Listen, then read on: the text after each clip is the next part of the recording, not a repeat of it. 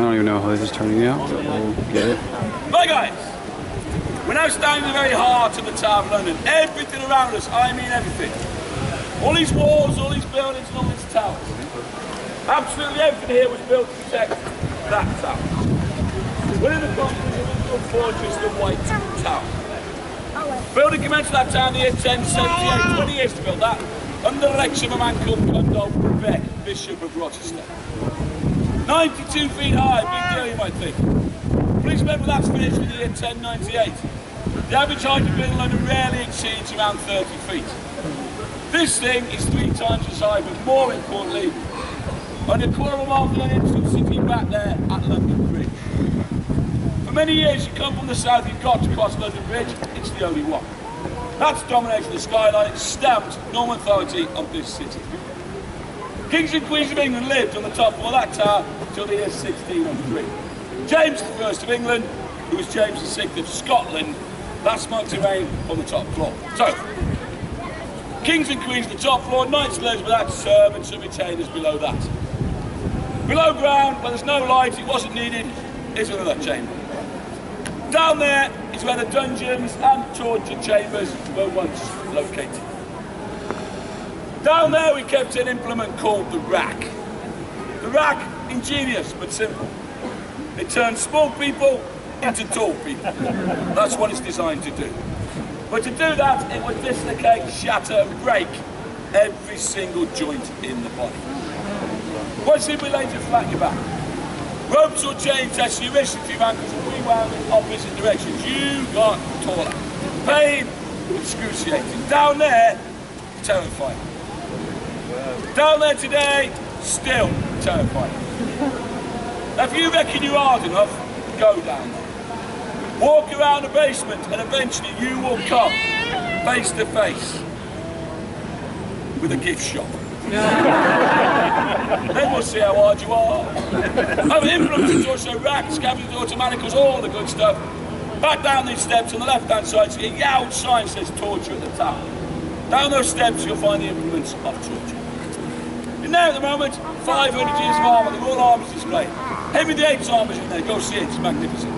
Entry, south, exit, north. We all agree now that one is Tower Bridge. Look, halfway you see a grassed area.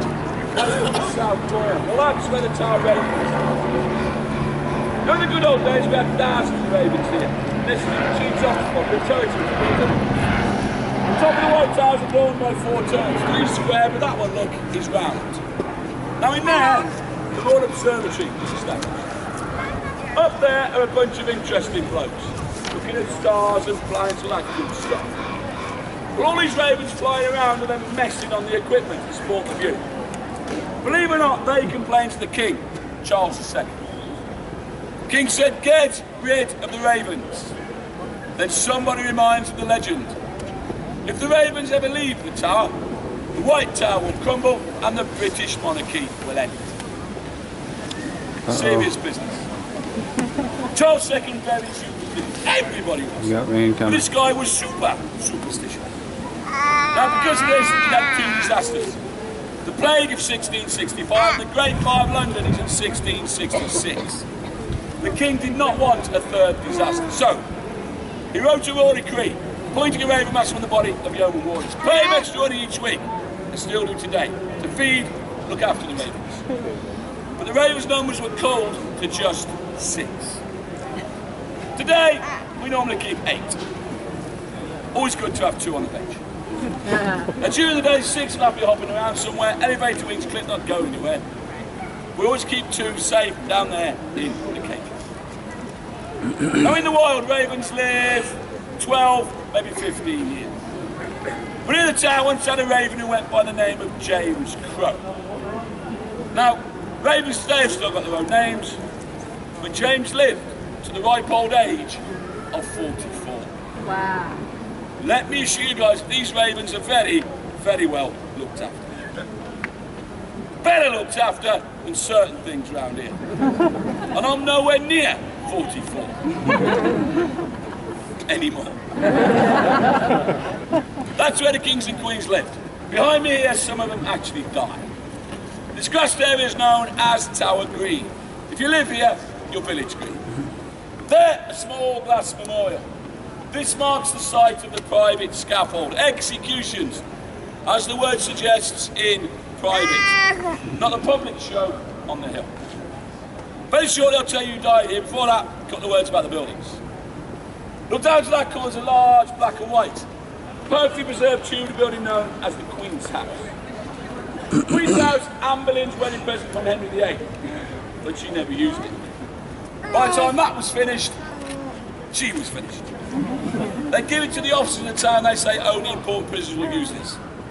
The fifth wife of King Henry VIII, Queen Catherine Howard, that's her prison prior to her execution. Other important prisoners have included William Penn, the inventor of Pennsylvania. In more recent times, in 1941, Rudolf Hess, deputy to Adolf Hitler. Held it now to the 17th and 21st of May, 1941. Today, though, home of the Constable of the Tower and his family. Houses with blue doors inside are homes to my young water colleagues and their families. The tower behind me is the Beauchamp Tower, state prison near the time of the Tudors. The tall building there is the house of the Tower Doctor. Now, if he can't help you, don't panic. Right next door lives the Tower Chaplain. If he can't fix you, he'll dispatch you. Departure rounds, Chapel Royal, Oxford Street, our destination, very short. Long sandstone colour building, that's the Waterloo block. Today's the home with the crown jewels and royal regalia. Ladies, I know you listen to the shiny, diamond, blinky things. So if you do finish in the chapel, make a beeline for that rather large clock. The entrance to the crown jewels is directly beneath. Right, that's enough talking about buildings for now. Let's spend a few minutes talking about blood, guts, and execution. Don't look away. First person executed here.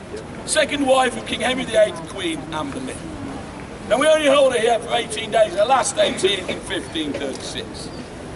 Then tried on charges of adultery, incest, witchcraft and various other crimes.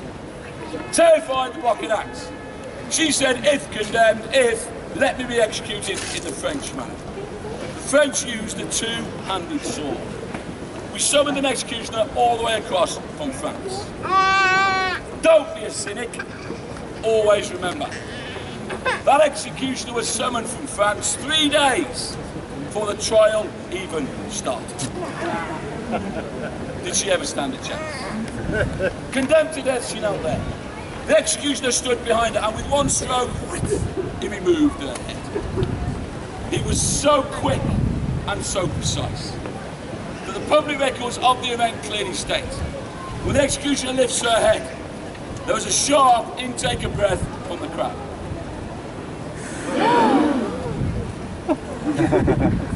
Sharp intake of breath from the whole crowd. No idea why I did that, have you? Nah. The way that they do it, because with her head held aloft, her eyes were still moving from person to person. Out loud, to what equates today for around 28 seconds. Out loud, she was still reciting her prayers. There that dawned on her, she was dead. 5 years later, turned of Margaret, Paul, Countess of Salisbury. Elderly aunt of Henry VIII, no crime, no trial, the problem, the son. Grown up, now Roman Catholic Cardinal Reginald Paul. Cardinal Paul was safe in Rome but saying lots of nasty things about Henry. Henry tried to kill him, the assassins all failed. By this point, the king's all wound up. The only way Henry could appease himself is to execute the Cardinal's mother. 67 years old. Following year, 1542, the axe fell twice on the same day. The victims were the fifth wife of King Henry VIII, Queen Catherine Howard, and her lady-in-waiting Jane, the Viscountess of Rochford. Catherine's crimes, well documented, you all know it, association with other men. Her lady-in-waiting knew all about it, but she didn't tell the king. That would cost that woman her life. Was Catherine Howard blindly stupid, or was she blindly in love? We'll never know. Catherine Howard stood there and she said, I have come here to die the Queen of England. But I would much rather die the wife of the only man I have ever truly loved, Thomas Culpepper. You can imagine how that went down. Everyone stood here must have gone. Not sure how to said that. If Thomas Culpepper was here, I'm pretty sure he would have gone. He's not here. He's been executed.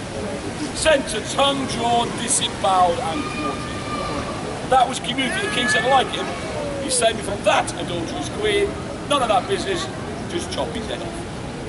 We can't do it here, not of noble birth. They took him all away to Tyburn. Tyburn today, you must know, is Market. 12 years past, February 1554. Next execution, 17-year-old Lady Jane Grey. Uncrowned Queen of England for 9 days, she's in the wrong place at the wrong time. That's 5 women. We do not send women to the hill, especially Queens of England.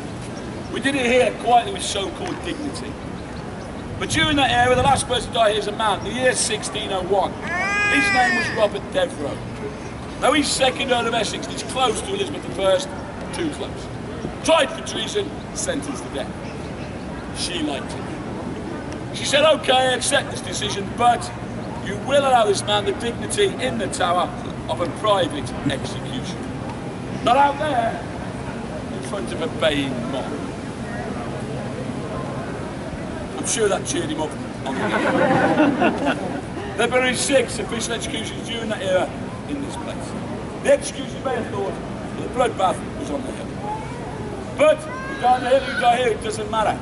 Today your bones lie beneath or within the Chapel Royal of St Peter and Paul. Before we go in there, guys, on a very serious note, it is still a Christian place of worship. Therefore, gentlemen, if, but only if, you allows it, please remove your headwear. Inside there, there's no eating, drinking, smoking, photography, or sound recording fitted at any time. If, in your possession, you have an instrument of Satan, known as a mobile or cell phone, please take this chance to turn it off. At least, please, turn it to vibrate, silent or stun. Do not let it go off in the chapel.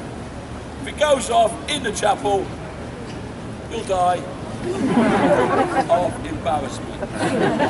Some of you look lucky enough to be under the age of 21. If you turn your mobile phone off for around 15 minutes, your heart will continue to beat. Give it a go. Through the door, small step, that big. Trust me, been there a billion years. Every year it trips up 1 million visitors. You're all now aware of it. Ladies, good advice, ignore it, not a drama, I'll be at the door. Ladies, if you trip over that step, I will attempt to arrest your fall down that hard floor.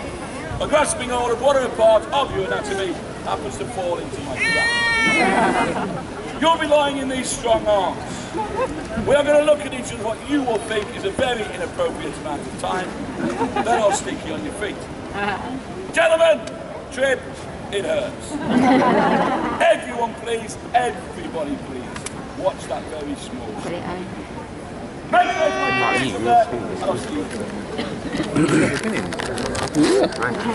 Alright, no photos in there. I think we're done recording this for now. We'll get to the next thing later. We're going to finish off the tour, not recording it, because you got to see it for yourself, the rest of it. Later! More fence monkeys. Alright, so we finished the tour. Oh, let me zoom out. Yeah.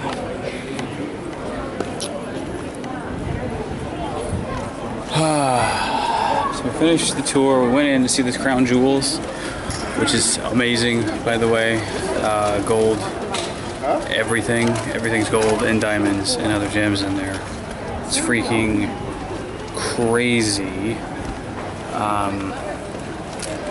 We're gonna go get some other stuff here in the Tower of London. I got a shot with the trebuchet and such. Tour's good. Tour's worth looking at. The church as well. I can't take pictures inside the church, unfortunately. It is also starting to rain a bit here, which is just lovely. And yeah, I don't know what else we're gonna see here. We're gonna do some walkabout. What time is it? It is right at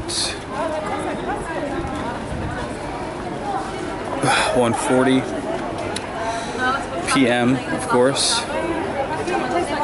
And I think I might be able to showcase some of the like torture museums. I want to see the armory if it's still up somewhere, because that would be awesome. I love that kind of stuff.